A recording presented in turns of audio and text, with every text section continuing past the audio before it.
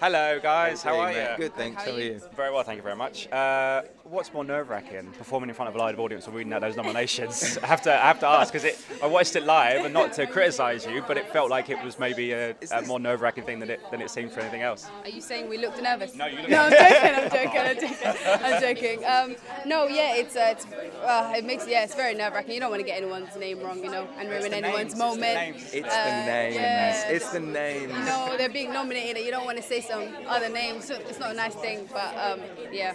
Yeah, in my experience as an actor, I feel like it's always, anytime I've had to say names, it's the worst. And I think it's usually because if you were doing a production of something on stage, you've had weeks and weeks of rehearsals. We've had like a couple of minutes with, you know, the exact pronunciation. So it's difficult, and you know, we just don't want to do anyone bad. You know, you just want to.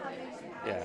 Don't hate and me. it's such a big moment in their lives as well to receive a nomination. You just don't want to be the one to somehow mar that. Yeah, hopefully you won't meet them at an award ceremony. Exactly. Yeah. It's been a strange year for British film. Obviously, there's been some cinema closures, and obviously out of the pandemic. But this year, there feels like such a rich tapestry of movies and so many amazing films. Have you guys been able to see any of the films? Because it seems like a plethora of fantastic achievements this year. Yeah, they look absolutely incredible. I haven't actually got to see any, but no, I saw Silent Twins, and it's like one of the first films I watched when I just got back to London, and it's just absolutely incredible, and I'm a massive fan, but I can't wait to watch the rest.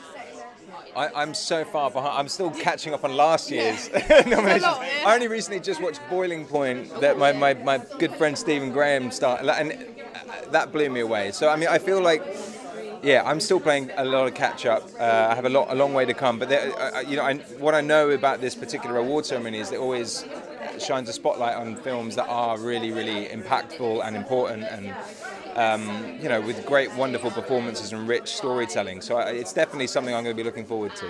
You obviously were here for Rocks. How has that kind of changed your life? Because the BIFA's, you know, Rocks was really embraced by not just the award ceremonies, but audiences really embraced the story that you guys were telling. Yeah, they loved it, which was a surprise. No, it's not a surprise. It's just. That sounds so bad. I'm shocking. No, but honestly, because you know, when we made it, we just made it for YouTube. So I think we were just all putting a lot of love into it because it was all of our authentic experiences. So for it to be received like that is a lot of different emotions, and to be nominated for it was insane, because I'd never been nominated for anything in my life, nor done any acting, so I was just trying to understand it all, but no, I'm extremely grateful, and I am grateful to be back again with BIFA, and you know, to be presenting the next incredible people. Yeah, I'm always excited to see what both of you are doing. You've just finished, I've been watching your Instagram, Riley Keough's Instagram of Daisy 6 coming out in New Year. How excited are you for people to see that? You know, it's that thing, I always get very nervous, like after having finished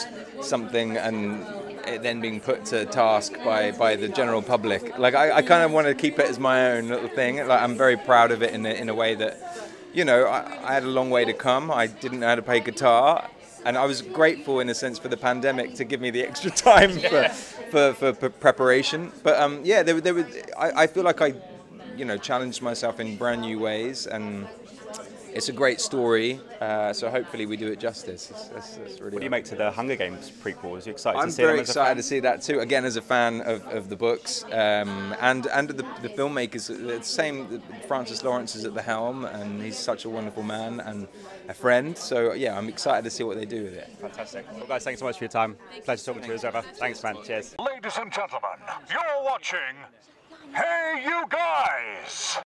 Hey You Guys, huh? Hey You Guys. Is that from the Goonies? It is indeed, yeah. Nice. Hey